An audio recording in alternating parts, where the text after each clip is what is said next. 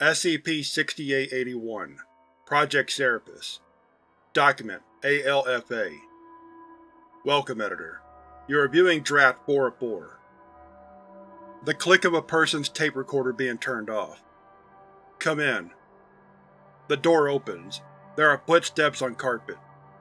Good evening, Agent Galio. I'm a researcher. I'm not an agent anymore. As of 40 minutes ago, that is no longer true. I'm being reactivated? I am empowered to speak on behalf of the O5 Council. They have been very appreciative of your sterling work here as a researcher, and wish to utilize both those skills and your experience in the field.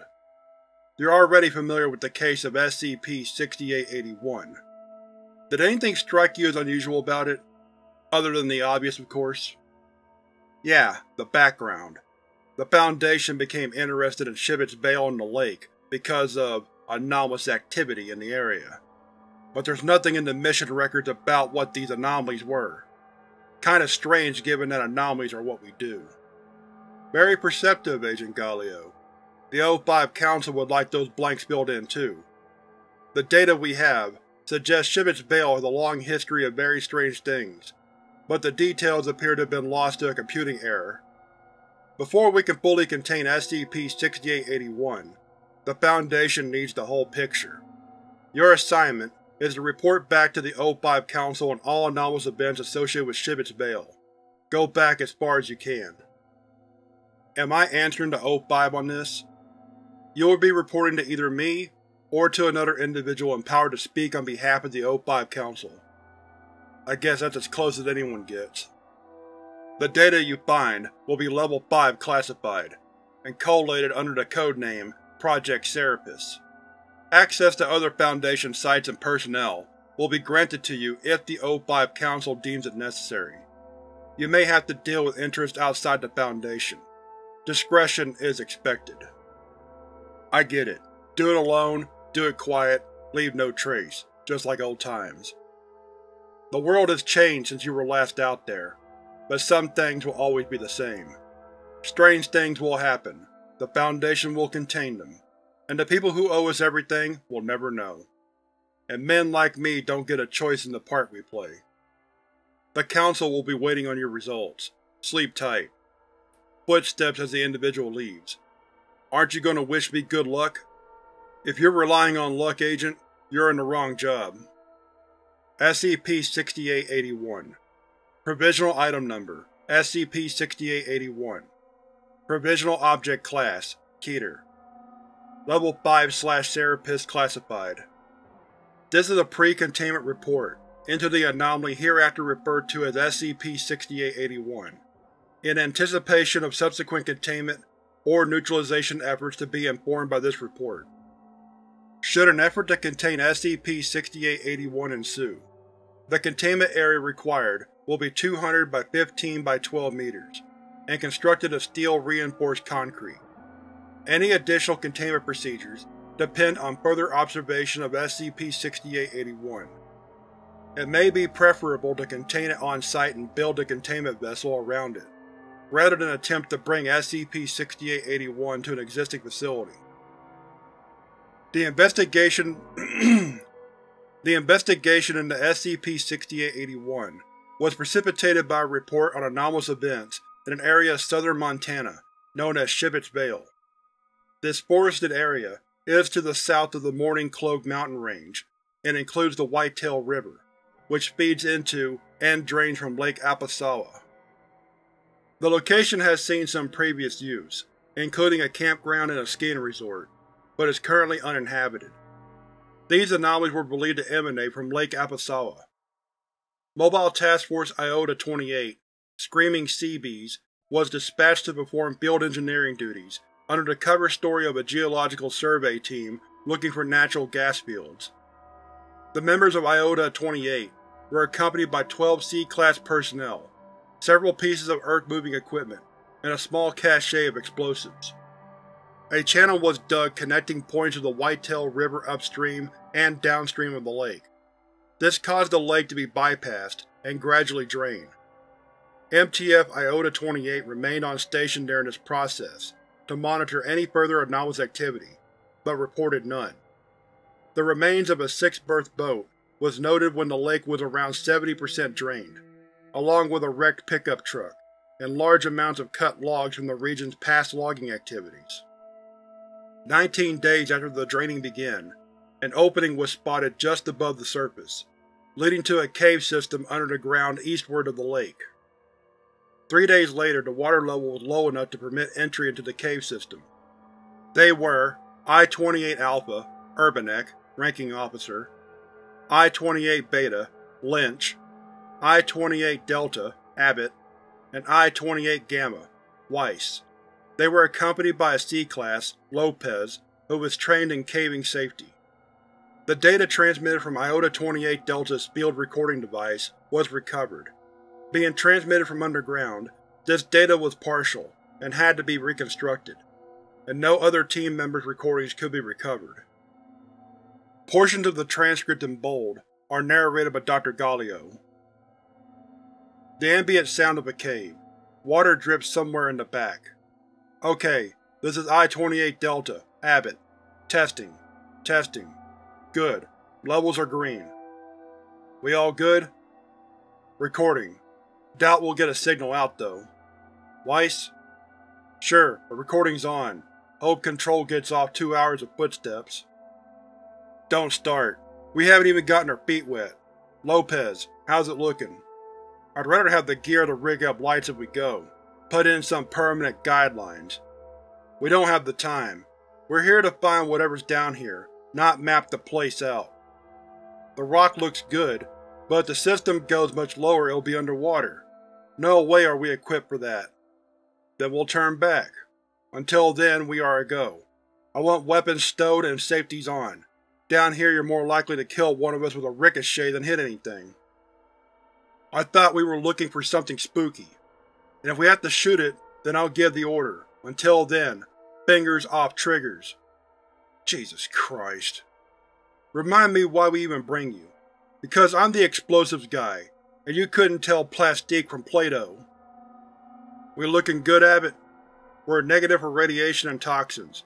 Good to go. You think we're going to run into radiation down here? We assume we're going to run into everything. Move out. Stick close. Lopez, lead the way.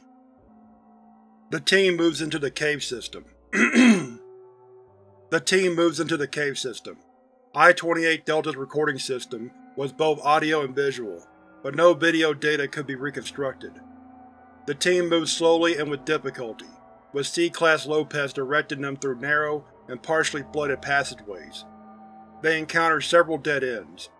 Signal triangulation puts them approximately 300 meters east of Lake Apasawa, and 15 to 30 meters underground. The cave system descends gradually, prompting concerns the way ahead will be flooded.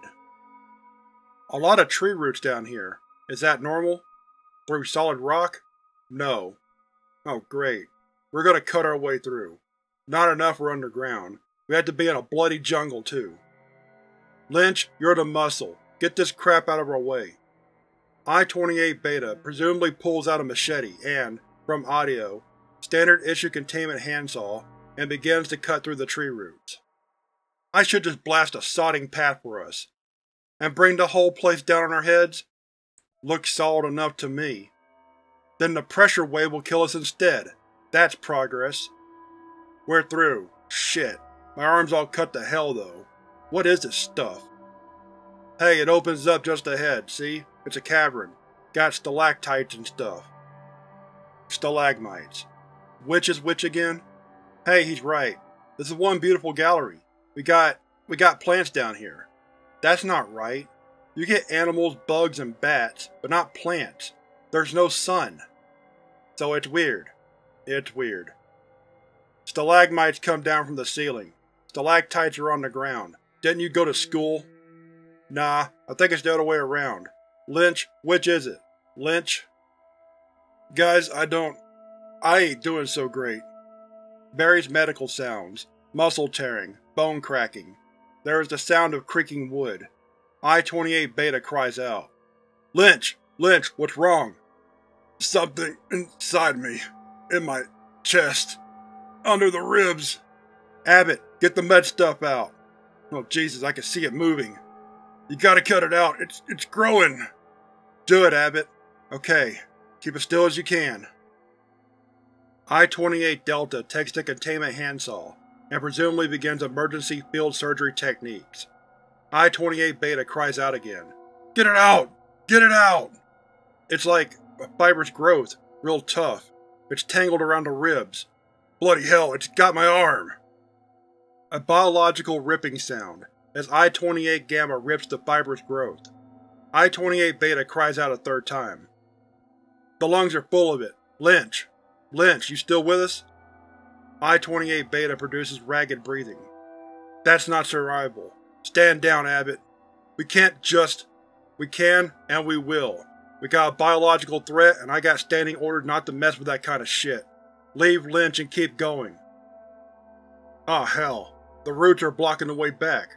It would take a bulldozer to open it up. We gotta keep going deeper. Then that's what we do. Lopez. The cave goes further in. Can't tell its full extent. I guess we keep inside of each other and don't get separated. Then move out. Abbott, pack up your gear. Bye, Lynch. The team continues moving through the large gallery. Lopez finds an opening behind, further westwards, and the team are again navigating narrow and partially flooded passageways. We gonna talk about that? About what? We just left someone behind. Urbanek was right. It didn't look survivable. But Lynch might still be alive. Not for long. You saw it too, right? Half the chest cavity was full of that stuff. Wood or roots or whatever. I thought you guys were soldiers. Never leave one behind, all that stuff. That's regular military. Most of us train that way, but when you get assigned to an MTF, you learn fast how the rules change. The kind of things the Foundation sends us against. Sometimes it's better not to be saved. Plus, if we bring a critically wounded soldier or a body back with us, God knows what it might be infected with. Not saying you gotta like it, but that's the way it is. We got priorities more important than lives, even our own people's.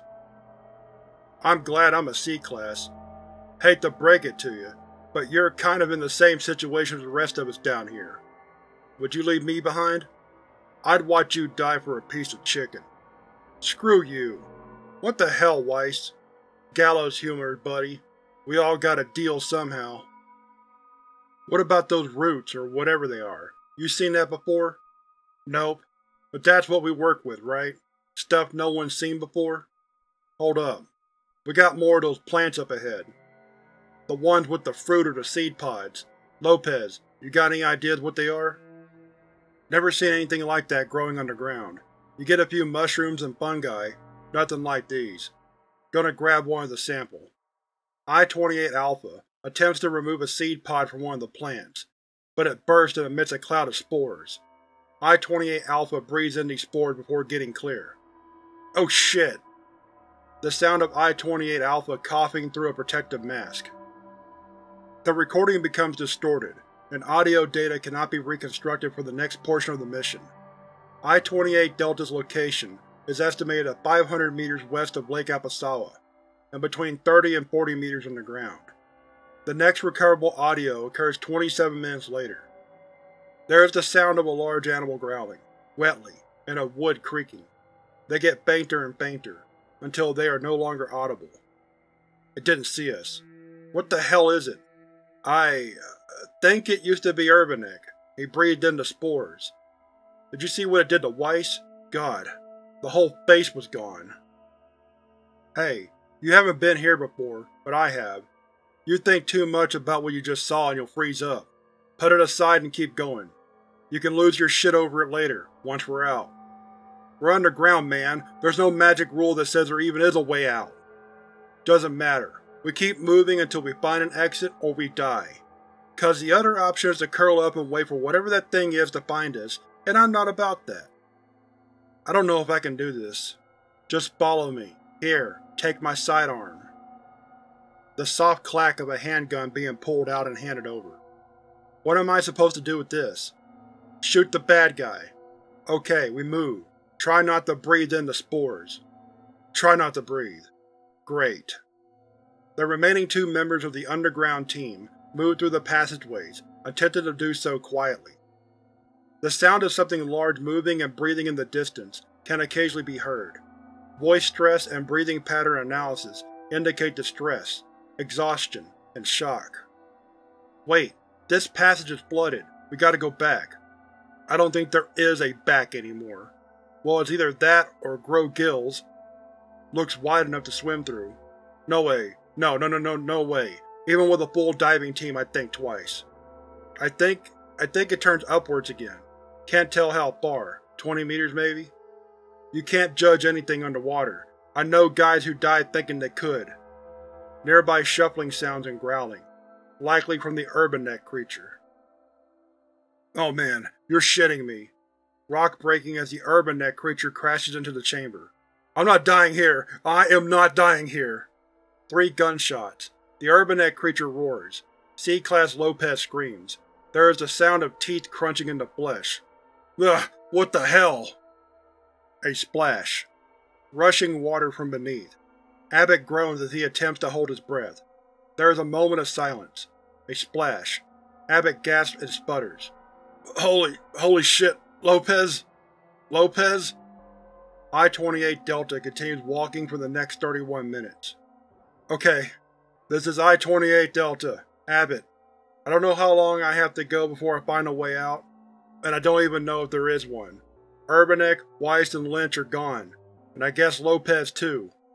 If anyone's receiving this, I'm turning off recording to save the battery. If I find anything, I'll transmit again. If not, I'm dead. Sayonara, guys. No further data is received for approximately 19 hours. The C-Class Engineering Support Crew carried out a preliminary investigation of the cave entrance, but were under orders not to enter the cave without MTF support. They found evidence the MTF have entered the cave, but none that anyone had exited. After this period of silence, Iota-28 Delta begins transmitting again. This is Iota-28 Delta Abbott. I'm down to the lowest light mode on my flashlight, and I have 1 flare left. I haven't found an exit, obviously. I think I'm a lot lower than I started out, but other than that, I got no idea where I am. Caver wisdom is probably to stay put, but I know you're not going to send anyone to find me, even if someone does hear this. We weren't the first people down here. I found a skeleton a ways back. It looked like it's been down here for decades. It was in dark green fatigues, looked military. There was a name label on the chest that reads Stenfirth. I don't think it's a good omen. Maybe they got lost down here too. I kinda hope so. Is that weird? I'd rather starve here than run into whatever else might have killed the guy. There's a big cave ahead. I don't know how deep it goes. There are plants everywhere. The ones with the seed pods, and others like huge ferns. Bugs like maggots the size of my forearm. And these beetles in all bright colors. It's humid and close. Way too warm. If there's anything toxic, like those spores from before, then I've already got lungfuls of it. And there's a pulse, like something huge breathing. I can't hear it. It's more a feeling, in my head. Well, here goes. A flare lights. The audio distorts. It's… oh my god. It's a worm. It's the size of the goddamn Red October. It has so many eyes. So many eyes. There is a deep rumbling. Just the beginning of a large organism moving. Its mouth is opening. The rumble intensifies. Who the hell are you? The audio distorts. The transmission is cut off, and does not resume. Galio. After 48 hours without further communication from the team, the C-Class support personnel sealed the cave entrance with concrete, and filled in the channel they had dug, refilling the lake. The site was quarantined. Foundation personnel blocked all access to Lake Apasawa, under the cover story of an amoebic meningitis outbreak. These measures are to remain in place until a more permanent containment for SCP-6881 can be put in place. The name Stenfirth does not come up while cross-referencing other Foundation files. There is no record of a military operation to the caves, though there was a military base near the lake in the 1950s. If another organization investigated the Shibbet's Vale anomaly, there is no evidence of it, except for the skeleton found by Iota-28 Delta. A description of SCP-6881 cannot be given to any degree of accuracy, because only a single verbal account of it exists. Going by the final transmission from Iota-28 Delta, SCP-6881 at least partially resembles a worm of enormous size. The last words of Iota-28 Delta, however, imply the presence of another entity, or the transformation of the existing one.